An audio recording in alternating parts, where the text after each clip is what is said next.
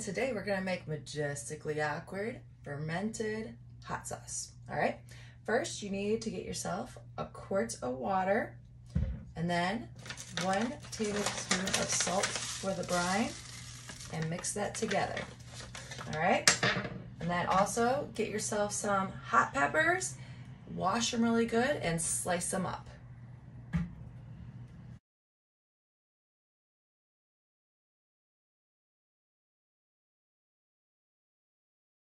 All right, next you're gonna wanna get yourself a jar.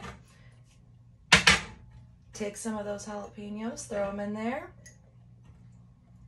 like so.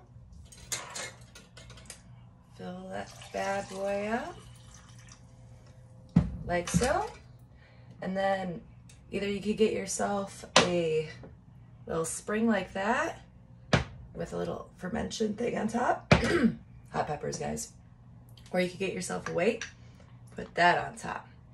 All right, and then you let it sit in a nice, cool, dry place for 2 weeks.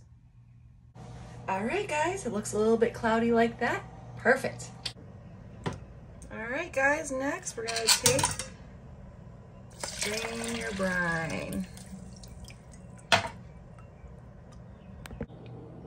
Add it to your blender, add half a cup of vinegar, and half a cup of your brine.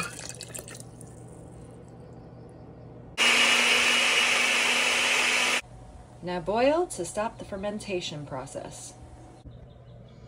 All right, guys, next we're gonna take our heated mixture and strain again.